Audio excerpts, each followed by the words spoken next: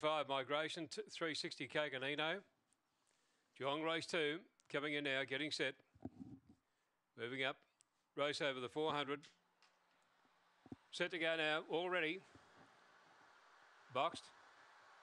Set. Racing. Migration began okay. Very slow to begin. Line step missed at about 5 lengths. Going fast out wide as Coconino. Settling into stride though.